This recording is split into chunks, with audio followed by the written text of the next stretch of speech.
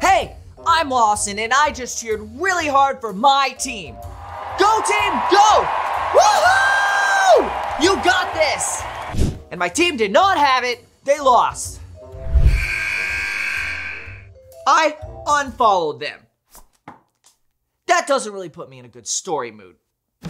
But you are here, and the story is here, and I'm gonna tell it. See, my cousin knows this kid Isaiah, and it's the opening day of the brand new swim park. Isaiah and his best friend Noah have been waiting forever. They've got their swim gear ready, all the gear, and as soon as they get to the pool, they're gonna jump right in off the high dive 20 times. And then take a trip to the snack bar for the world's most gigantic popsicles. They're all ready to head out the door when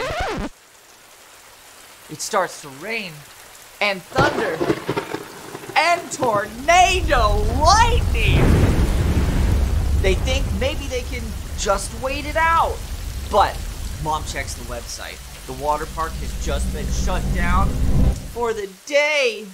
At first, Isaiah and Noah want to pout like babies.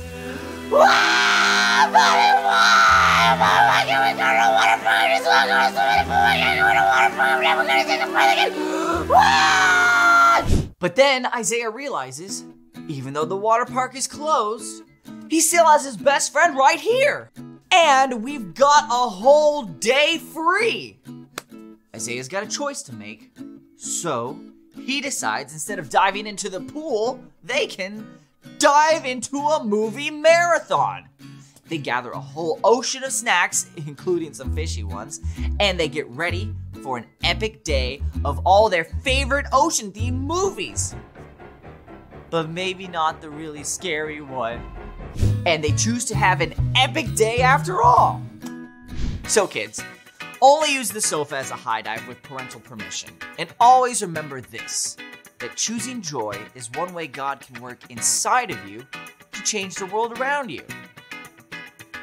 You know what? My team may have lost, but they're not losers, and I will refollow them, just to brighten up their day. If they ever notice, I hope they do. Anyways, I'll see you guys next time. Bye!